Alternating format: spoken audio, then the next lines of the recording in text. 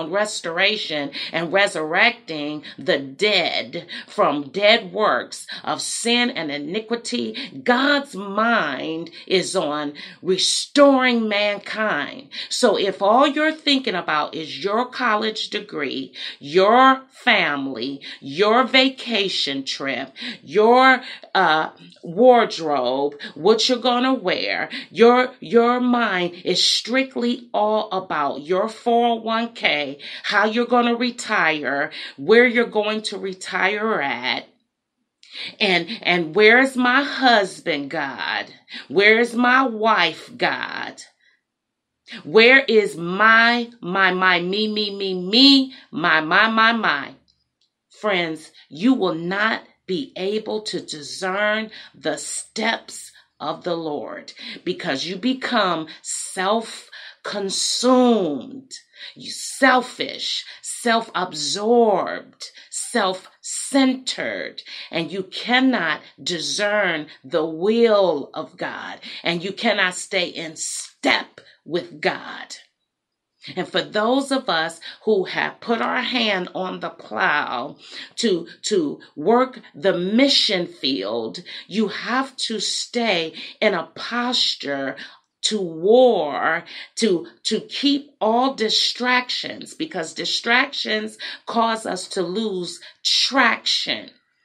Keep your focus, friend, on the harvest, no matter what is going on in your life. Where are your random acts of kindness? Where are your words of exhortation for those around you? Where is your weaponry to serve your fellow man? What are you doing, my friend, besides being consumed about all the cares of your life? And we don't want to belittle your pain and your situations, but we need to bring the balance in, friends. God knows where you are, but do you know where you are?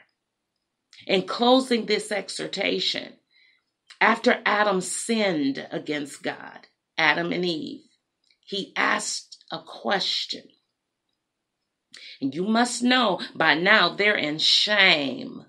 When we are straddled in shame and fear and anxiety and loneliness and depression, friends, God would ask the question, Adam, where are you? Where are you? Where are you in the epicenter? It's time to shut down that control center, selfishness, self-centeredness. You cannot control God. It's time for us to shut down these control centers within the heart and look towards heaven and give him back the reins. Lord, I trust you. I'd rather drag my feet, and I've learned, friend, to wait on them, to take my time, so I don't misstep. I'd rather keep saying, God, show me. I need you to make this clear to me, because we don't want to keep missing steps and having to go backwards. Come on, friends. And more importantly, we want to maintain the kingdom. Righteousness, peace, and joy in the Holy Ghost. That's right. When peace and joy abates, it's time for some self-reflection. Where am I?